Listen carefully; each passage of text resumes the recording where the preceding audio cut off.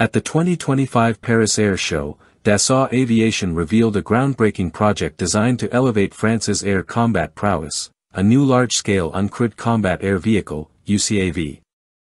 Developed alongside the forthcoming Rafale F5 fighter upgrade, this advanced drone is currently in pre-development under the watchful eye of the French Defense Procurement Agency, the DGA, with operational deployment aimed for the early 2030s and test flights expected a few years before that. Dassault showcased a detailed model of this cutting-edge aircraft during the exhibition.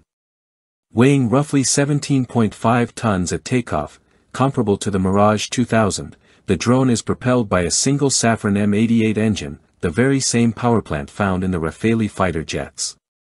This marks a significant step up from the smaller Neuron demonstrator drone, which weighed about 5 to 6 tons and used a Rolls-Royce/Turbomeca Adur turbofan. Building heavily on lessons learned from the decade-long European Neuron project, the new UCAV features state-of-the-art stealth technology enabling it to conduct missions in heavily defended airspaces. It is designed to complement Rafale fighters, initially operated remotely by a single pilot controlling one drone, with potential future upgrades allowing one pilot to simultaneously manage multiple UCAVs. Its weapons bay is designed for internal carriage of air-to-air missiles and other munitions, preserving its low radar signature. Furthermore, the drone's architecture includes carrier-based operation capabilities, similar to the naval Rafale Marine, and plans are underway to incorporate aerial refueling.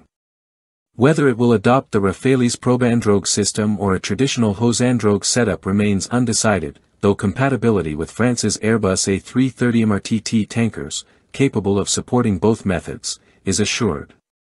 This UCAV is intended to operate hand-in-hand with the Rafale F5 from around 2033.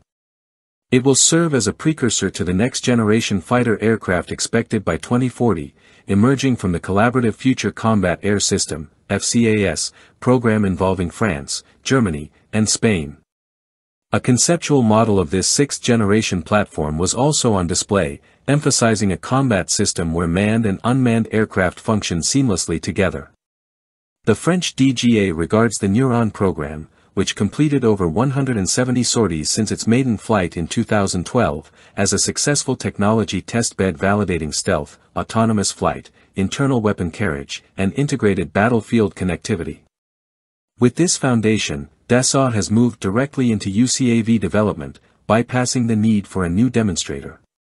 Although currently a French national project, the drone's design and technology stem from extensive European research led by Dassault to maintain the continent's aerospace edge.